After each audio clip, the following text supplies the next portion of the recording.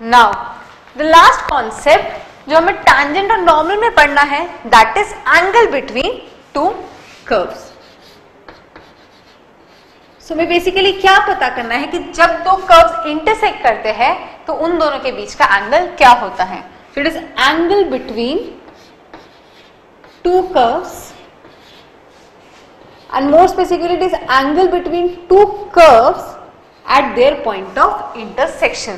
तो सबसे पहले इस सिचुएशन को समझने की कोशिश करते हैं। लेट अस से हमारे पास दो कर्व है, ये है हमारा फर्स्ट कर्व, ओके, और ये है हमारा सेकेंड कर्व। ये था फर्स्ट कर्व जो मैंने पीच वाले चौक से ड्रॉ किया, और ये है व्हाइट वाली से जो मैंने सेकेंड कर्व ड्रॉ किया। नाउ लेट अस से these two curves intersect at point P.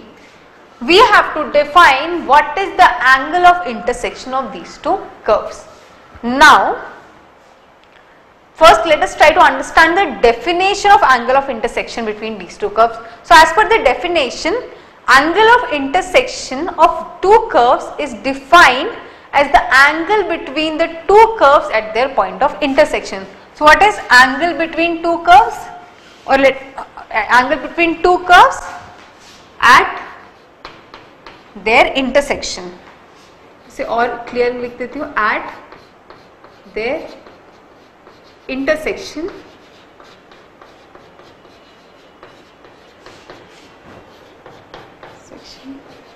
or angle of intersection.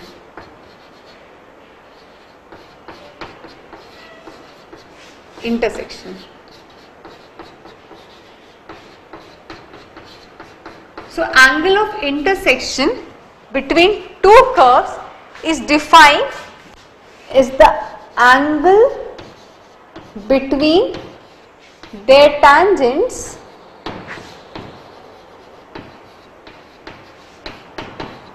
at the point of intersection.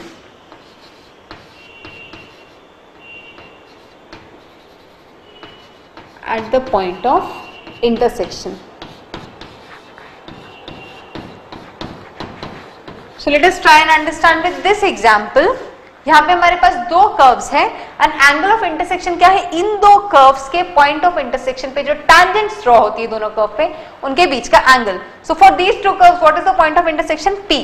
अब मैं P से दोनों कर्व्स पे टैंजेंट ड्रॉ करती हूँ। तो फर्स्ट कर्व पे जो हम टैंजेंट ड्रॉ करेंगे वो होगी कुछ ऐसी। So this is the tangent to the first curve at point P. ये है P पे हमारे फर्स्ट कर्व पे tangent, and then let us draw tangent to the second curve at point P. वो होगी कुछ ऐसी।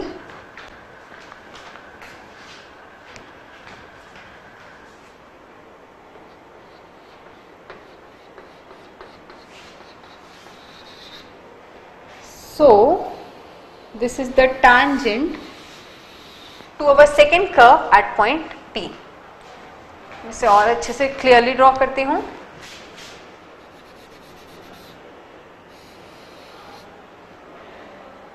सो ये था हमारा first curve, this is the tangent to our first curve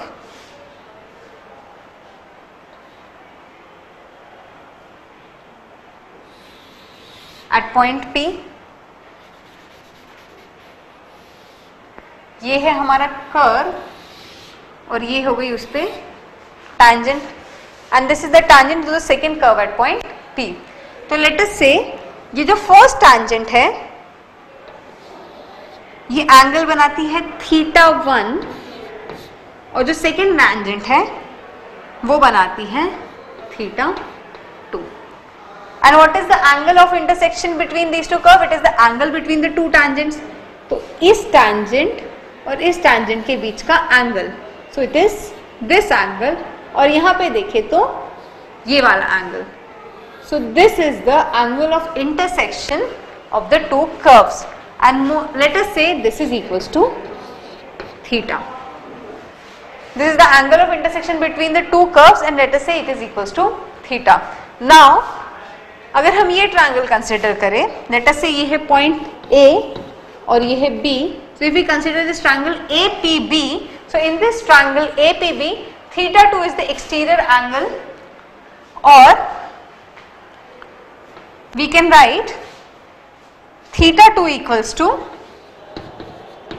theta plus theta 1, or theta is equals to theta 2 minus theta 1.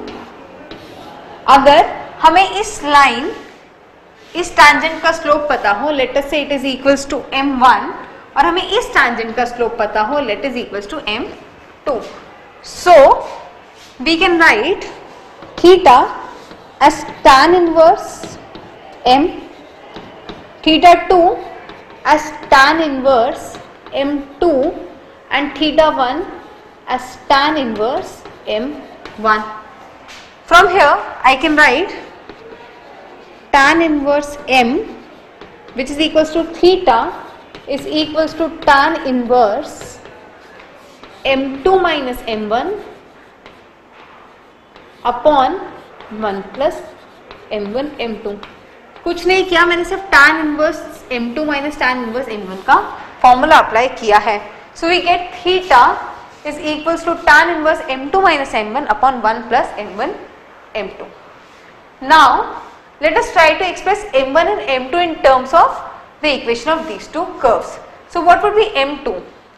This would be the dy by dx of the second curve at point P, and what would be m1? It would be again dy by dx of the first curve at point P.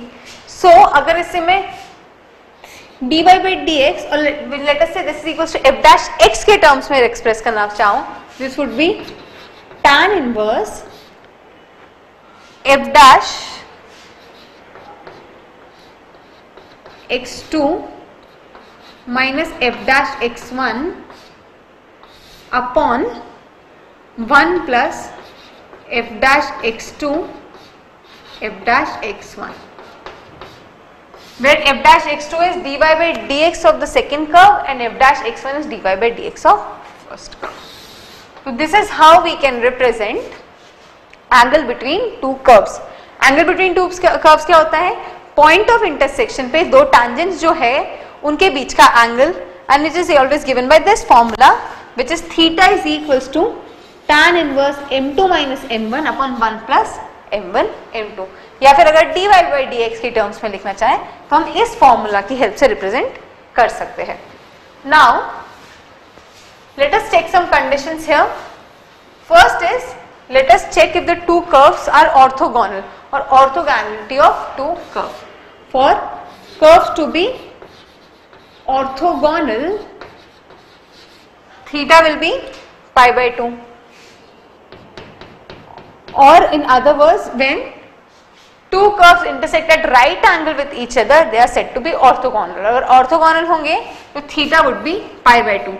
This means tan theta is going to be infinity, और अगर यहाँ से देखें तो 1 upon 1 plus m1 m2 will be 0, और m1 will be equals to minus 1 upon m2. इसी condition को हम ज्योमेट्रिकली भी समझ सकते थे कि अगर m1 और m2 के बीच का एंगल पाई बाय 2 है, मतलब m1 would be perpendicular to m2, and we know what is the condition for two lines to be perpendicular, the multiplication of their slope is -1. यही चीज हमने यहाँ पे लिखी है. Next is for two curves to touch each other, curves to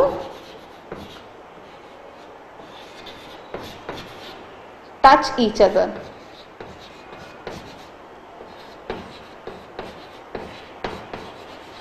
अगर दो curves एक दूसरे को टच करेंगे तो क्या होगा? Theta would be 0. This means tan theta is going to be 0 और m2 minus m1 is equals going to be 0 और m1 would be equals to m2. और इसी चीज को ज्योमेट्रिकली समझे तो अगर दो कर्व एक दूसरे को टच करेंगे तो एक ही लाइन होगी जो दोनों के लिए tangent होगी. This means m1 would be equals to m2 because it is going to be one line which would be tangent to both the curves. तो आई होप ये कंडीशंस आप सभी को समझ में आई. So one thing we know is this is the way we can find angle of intersection between two curves. और angle of intersection between two curves क्या होता है? It is angle between the tangents at their point of intersection. दो curves को intersect कराओ, उस point के coordinates पता करो जिन पे वो इंटरसेक्ट करती है, वहां से दोनों पे टैंजेंट्स पता करो और उन टैंजेंट के बीच के जो एंगल होगा वही angle of intersection of to curves होगा. और अगर दो कर्व्स ऑर्थोगोनल है तो उनके बीच का एंगल π/2 होगा और m1 would be equals to -1/m2.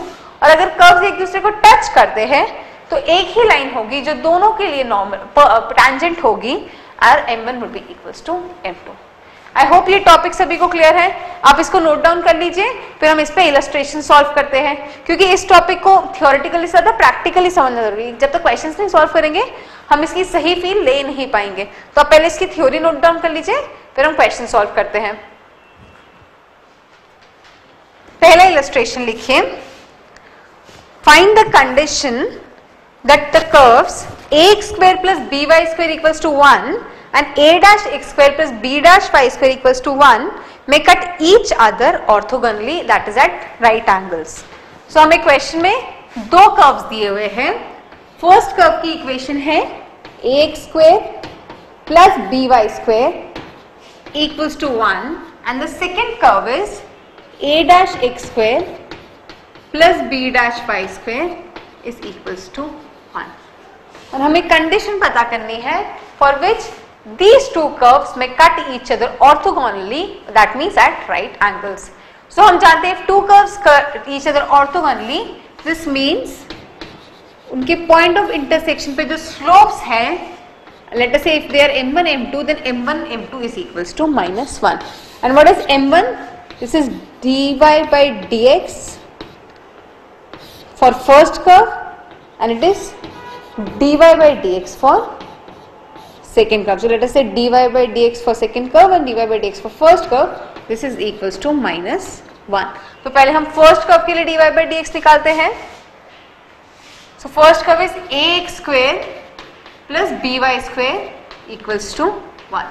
If we differentiate this curve, this is equals to 2ax + 2by dy/dx. This is equals to 0.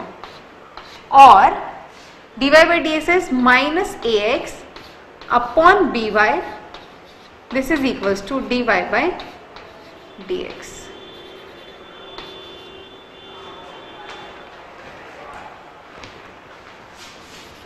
We get -ax upon by. This is equals to dy/dx. Second curve की equation क्या है? a'(x² + b'(y² equals to 1. Similarly, if we differentiate this, we'll get dy/dx. Let us say this is equals to m2. This would be equals to -a'(x) upon b'(y). This would be m1 and this is m2. Now, as per the condition, for two curves to be orthogonal, m1 and m2 has to be -1. So if we do m1 into m2 here, this should be equals to -1. और a'(x² और what is m1? -ax upon by into a'(x by -a'(x by. This is equals to -1. और a' b' x² upon y², this should be -1. Now अगर हम x² upon y² को कहीं eliminate कर सके तो हम इस कंडीशन को सॉल्व कर पाएंगे. सो लेट अस सी कि हम x² और y² की वैल्यू कैसे निकाल सकते हैं. अगर मैं इन दोनों इक्वेशन को सब्ट्रैक्ट करूं तो what will I get? I will get a - a' x² plus b - b' y² is equals to 0. और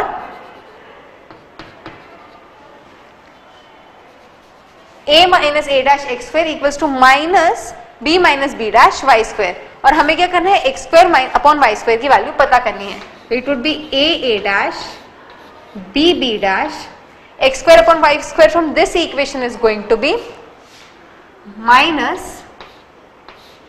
-b b minus b dash upon a minus a dash, this is equals to minus 1. Minus minus cancel हुआ, तो what we'll get? a minus a dash upon a dash is equals to b minus b dash upon b dash. Or if we solve this further, this is 1 upon a dash minus 1 upon a is equals to 1 upon b dash minus 1 upon b. So this is the condition for these two curves to intersect each other orthogonally. So सबसे पहले हमने क्या किया, दोनों curves के लिए tangent का slope निकाला and then we applied the condition of orthogonality of two curves. But इस क्वेश्चन में अभी भी हमको पॉइंट ऑफ इंटरसेक्शन पता करने की जरूरत नहीं पड़ी.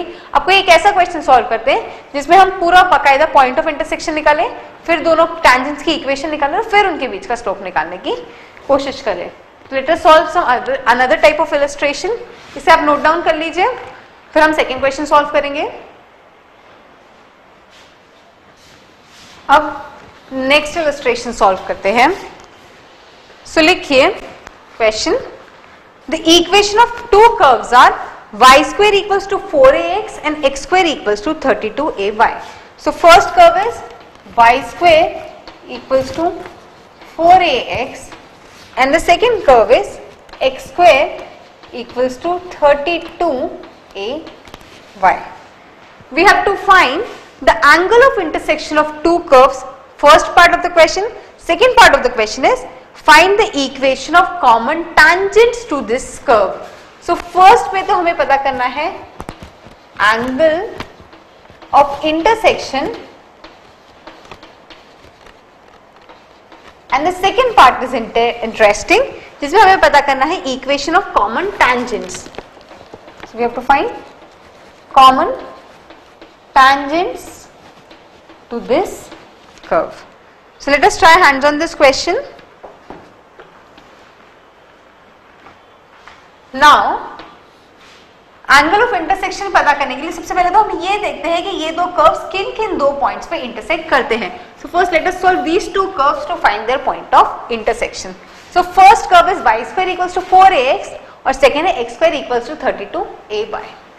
तो मैं अगर फर्स्ट और सेकेंड को सॉल्व करूंगी तो we will get x to the power 4 equals to 32 into a 32 square a square and what is y square की जगह भी लिख सकते हैं 4ax और we will get what x to the power 3 equals to 32 को मैं लिख सकती हूँ 2 to the power 10 and 32 square को मैं लिख सकती हूँ 2 to the power 10 a square 4 को हमने लिख दिया 2 square this is a square a cube. So this is 2 to the power 12 a cube. This is equals to x cube. So यहाँ से x की वैल्यूज हमें क्या क्या मिल जाएगी?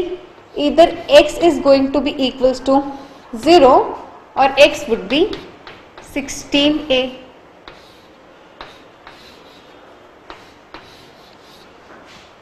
So यहाँ तो x 0 होगा या फिर x होगा 16a. For x equals to 0 y की वैल्यू यहां से मिल जाएगी 0 और अगर x हुआ 16a तो y की वैल्यू हमें मिल जाएगी 8a. So the two points at which these two curves intersect are 0, 0 and 16a, 8a. So these are the two points at which these two curves intersect. अब हमें इन दो points के लिए क्या पता करना है? Angle of intersection. So let us first find dy by dx for these two curves. तभी हम दोनों tangents का slope पता कर पाएंगे. So if we differentiate first curve, we will get 2y dy by dx is equals to 4a और m1 would be equals to 2a upon y. So this is for first curve and for second curve 2x will be equals to 32a into dy by dx और m2 is x upon 16a. This is equals to m2. We know the angle between two curves can be defined as, let us say angle between the two curves is tan theta. This is equals to m1 minus m2 upon 1 plus m1 m2. What is m1? m1 is 2a upon y, m2 is x upon 16a. This equals to 1 plus m1, which is 2a upon y into x upon 16a. So this is the value, इसका mod, this is the value of tan theta. और x के हमारे पास दो, x और y के हमारे पास दो values है. It could be either 0,0 और 16a, 8a. अगर 0,0 रखा तो we'll get tan theta. हमारे पास जो डिनोमिनेटर है वो हो जाएगा infinity, 0. So if we solve this, tan theta is going to be equal to infinity. This means 0,0 पे ये जो दोनों कर्व्स होंगे वो ऑर्थोगोनल हो जाएंगे.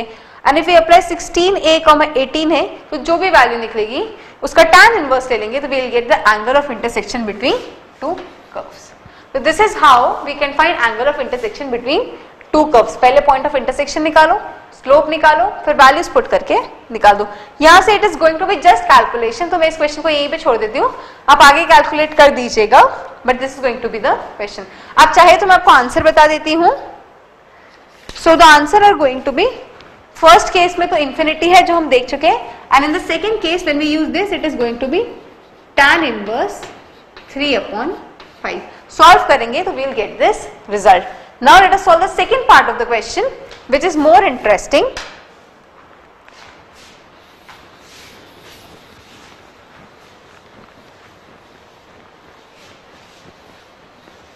हमें पता करना है इन दोनों की कॉमन टैंजेंट्स. सो हमें इन दो कर्व्स के लिए कॉमन टैंजेंट की वैल्यू पता करनी है. मैं क्या करती हूं, लेट अस अज्यूम कि y² इक्वल्स टू 4ax पे जो पॉइंट होते हैं वो कुछ इस तरीके का है, at², 2at. अगर हम इसको यहाँ पे सैटिस्फाई करेंगे तो ये रखेंगे तो ये इस इक्वेशन को सैटिस्फाई करेगा. तो this is the equation of a parabola and this is the general equation of any general coordinates of any point that lie on this parabola in parametric form. अब हमें यहाँ इस पॉइंट के लिए क्या पता करना है, we have to find the common tangents for these two curves.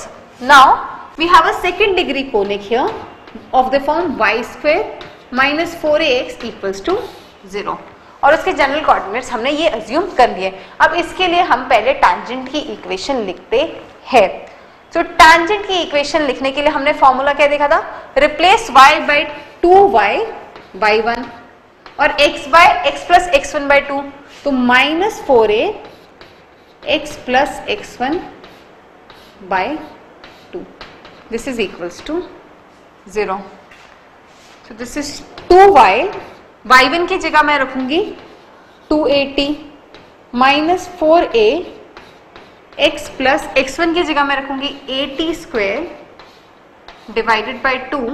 This is equals to 0.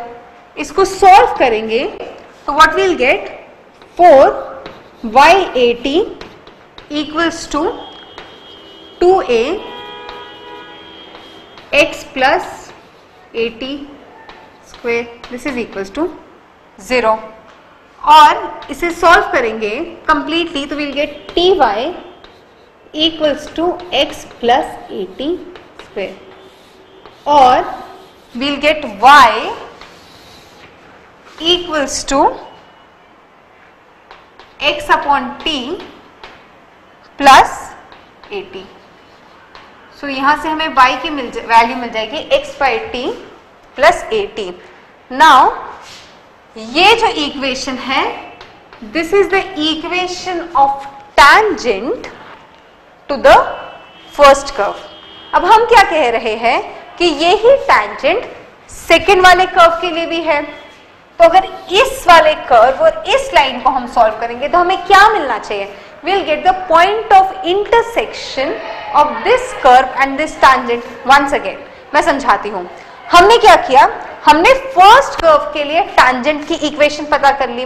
अब मैं क्या कह रही हूँ कि ये जो टैंजेंट है यही इस वाले कर्व के लिए भी है. तो अगर मैं इन दो कर्व्स को सॉल्व करूंगी, इस लाइन जो कि टैंजेंट है फर्स्ट कर्व के लिए और ये सेकंड कर्व को सॉल्व करूंगी, तो मुझे इनका पॉइंट ऑफ इंटरसेक्शन मिलना चाहिए. Now if we solve this we will get x square equals to 32a, y की जगह मैं लिखूंगी x upon t plus 80. सभी को क्लियर है ये चीज? So we get a quadratic equation here which gives us x square minus 32a x upon t plus 80. This is equals to 0. Now there is very one important concept जो हमें यहाँ पे apply करना है. अभी हमने क्या किया, एक लाइन की इक्वेशन और एक कर्व की इक्वेशन को सॉल्व किया. इनको सॉल्व करने पे हमको वो पॉइंट्स मिलेंगे जो इस लाइन और इस कर्व को साइमल्टेनियसली सैटिस्फाई करेंगे. वंस अगेन हमने एक लाइन और एक कर्व की इक्वेशन को सॉल्व किया. सॉल्व करने पे हमें क्या मिलेगा, वो पॉइंट्स जो इस लाइन और इस कर्व की इक्वेशन को साइमल्टेनियसली सैटिस्फाई करेंगे. अगर ये जो लाइन है वो इस कर्व के लिए कॉर्ड होती तो वो उसे 2 पॉइंट पे इंटरसेक्ट करती, तो हमें क्या मिलता, इन दोनों के इंटरसेक्शन से 2x की वैल्यूज जिसपे ये दोनों कर्व्स एक दूसरे को इंटरसेक्ट कर रहे होते हैं. बट हम क्या चाहते हैं कि ये जो लाइन हो वो इस कर्व के लिए भी टैंजेंट हो. मतलब यहां से हमें x की सिर्फ एक ही वैल्यू मिलनी चाहिए और this equation should have a unique solution.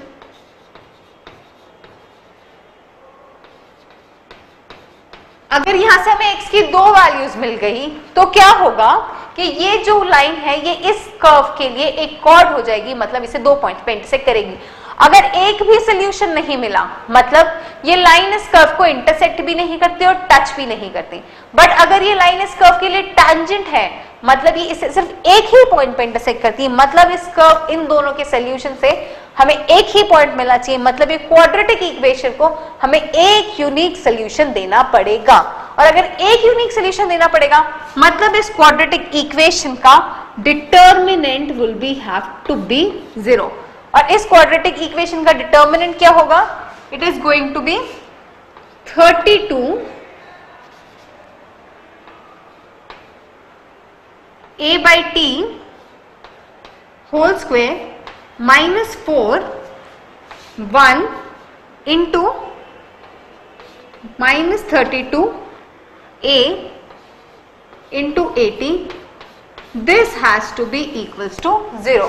और जब इसे हम कंप्लीटली सॉल्व करेंगे तो we'll get t equals to -2. यहां से हमें मिल गई t equals to -2. अब t equals to -2 यहां पुट करेंगे तो we'll get the equation of the common tangent for these two curves, which will be y equals to x upon -2, which is equals to y equals to -x by 2 plus a into -2. So that is going to be the common tangent for these two curves. सबसे important point इस problem में ये सोचना था कि जब हमने इस फर्स्ट वाले कर्व की टैंजेंट को सेकंड वाले कर्व के साथ सॉल्व करा तो जो क्वाड्रेटिक इक्वेशन मिलेगी वो सिर्फ एक यूनिक सोल्यूशन ही दे सकती है. तभी ये जो लाइन होगी वही इस कर्व की टैंजेंट होगी, नहीं तो वो उसकी कॉर्ड बन जाएगी. और सोल्यूशन नहीं ही मिला तो फिर तो वो दोनों ना ही इंटरसेक्ट करेगी और ना ही टैंजेंट होगी. इस पर्सपेक्टिव से ये बहुत इंपॉर्टेंट क्वेश्चन था. मतलब I won't say important but it is a really good concept question. मतलब सही कॉन्सेप्ट अप्लाई करना था. क्वेश्चन बहुत लेंदी नहीं था बट कॉन्सेप्ट अच्छा था. आई होप ये सभी को समझ में आया. सो विद दिस टॉपिक हमारा टैंजेंट्स एंड नॉर्मल का डिस्कशन पूरा कंप्लीट हो जाता है. So we have discussed our first सब topic which is application of derivatives to find normal and tangent to a curve. इसमें हमने क्या क्या देखा, find equation of tangent to a curve, equation of normal to a curve. हमने definitions पढ़ी 4, सब tangent, सब normal, length of tangent, length of normal. फिर हमने देखा कि अगर एक टैंजेंट के इंटरसेप्ट्स पता करने हो तो कैसे निकाल सकते हैं. लास्टली हमने क्या देखा, find the angle of intersection between two curves. और फिर हमने देखा conditions for to curves to be orthogonal and for to curves to touch each other. I hope ये टॉपिक सभी को क्लियर था। कल से हम नेक्स्ट टॉपिक स्टार्ट करेंगे which would be application of derivatives to find rate of change of a quantity. सो आज का लेक्चर यहीं एंड करते हैं, कल से हम हमारा सेकेंड टॉपिक स्टार्ट करेंगे। So thank you.